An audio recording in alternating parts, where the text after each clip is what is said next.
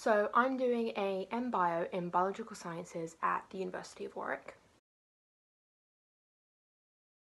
So I've really chose it because it's a really good location for my house, and it had nice towns around it to live in, like Lem, where I just like, this is nice. And when I looked at the uni itself and the facilities, especially with sport, I really liked, and I thought this is probably the best place for me. I chose biology at Warwick because I always knew I wanted to do something biology related, but with biological sciences especially, it's such a wide version of biology that it gave me the flexibility to choose exactly what I want to do later on, so I don't really need to choose what part of biology I want to go into until my second year, so it gives me a year to figure out what lectures are going to be like and what I'm going to enjoy more later on in my degree. Like I said, the course is quite flexible and a lot of the lecturers are great, and I really get on with them, and they're great to go and ask for help, which I did a lot with some of my labs.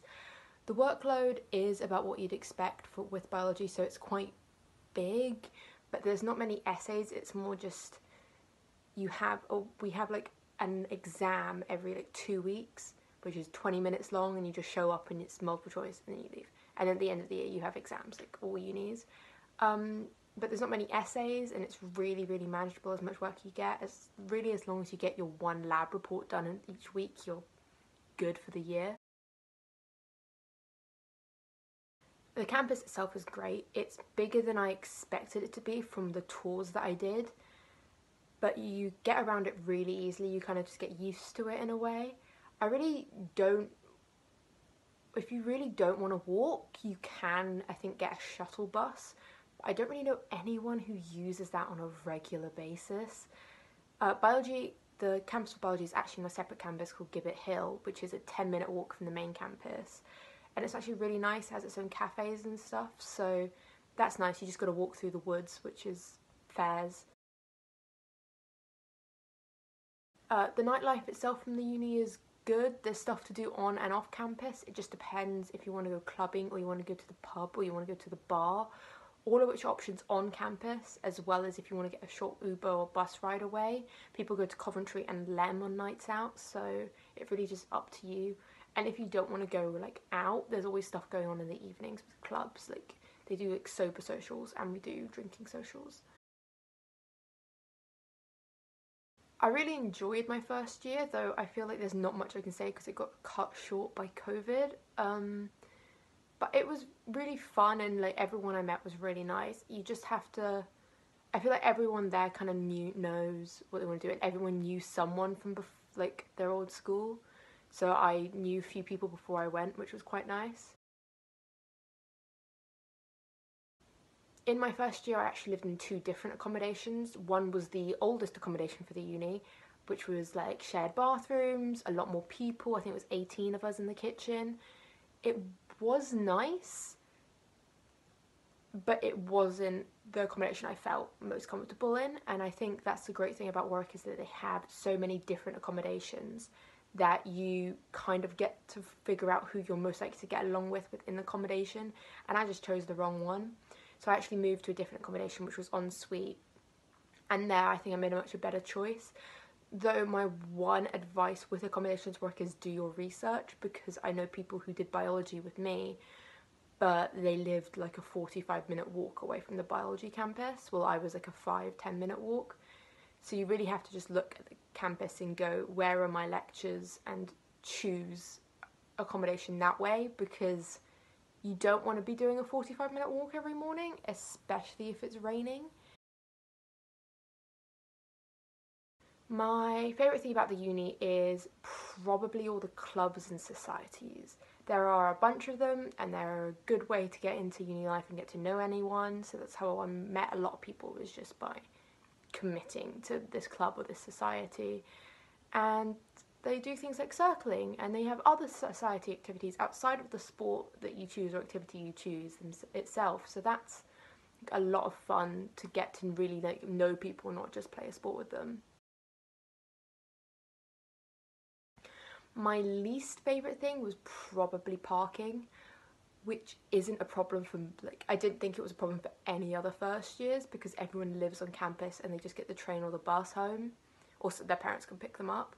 But I had to drive back and forth from home a lot for like a range of reasons, and so it just ended up being a bit frustrating because there was not really any parking done specifically for first years. And the uni was really good about it. Like, a load of my lecturers helped me, and the uni itself helped me a lot with getting parking. It's got such good public transport links that most people don't worry about cars, especially in first year. There's loads to do outside of actual, like, if you're just talking about uni work, there's loads of other stuff to do, like the sports. But I think with most unis, it's just about how much you're willing to put yourself out there and find like stuff to do. I had a few friends who were like going out clubbing 6 nights a week, and they had like their calendar of where they went every night. And then I had some other friends who were doing different sport every evening. And then there was other people who just went to the gym, made friends there, or like some people who just went and had dinner, or like were adventuring around like the local towns and stuff, because it's a really pretty area of the countryside that I knew loads of people who just went on walks for people, and it was like, okay. So there's loads to do around the uni, and getting to towns around the uni is really easy because you can just get the bus or an Uber, or I could drive. So like I went into Coventry a lot, and I went to Lem a lot, and even in first year, like, you have the opportunity to leave campus. It's not like you're stuck there. My main advice for going to uni in general would be do your research into accommodation, the course, the lecturers and everything before you go, because like I said, if you do one subject, you don't want to live a 40-minute walk away from every lecture, but you also want to work out like where your lectures are going to be, because I know some people who do biochem, and they like have to walk from chemistry to biology, which is like a common thing when you do biochem, but it's like work that out before you go so you don't end up living at an accommodation or something way at the other side from both of them. And if you do another subject that you're going to be moving from like maths to engineering, just know what everything is before you go, because it makes life a lot easier on your first day. So there's loads of sports at Warwick. There's some that you probably haven't heard of before, like Octopush, which I play. But joining in with the sport is definitely what I found easiest about getting like into the uni life in a way. The sports centre itself is brand new, and that's great. It's really, really nice, and it has with gym and climbing walls and everything, and there's a bunch of sports pitches, and there's really an option sporting wise for everyone depending on what you want to do. Even like complete beginners, or if you're going to take it really seriously, you can join. I think a lot of people do like a competitive team and like a non-competitive team, or people just rock up and play and just have fun. So it's just, there's loads of opportunities for everyone for sport.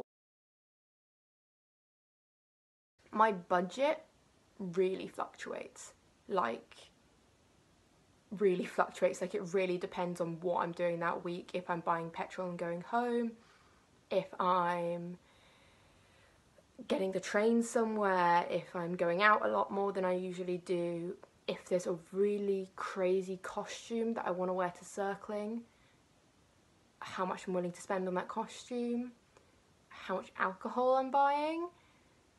So it really, yeah, it fluctuates. I'd say if I've been home that week and I've raided my dad's fridge and I've just come back with a week's worth of food, I'm spending almost nothing.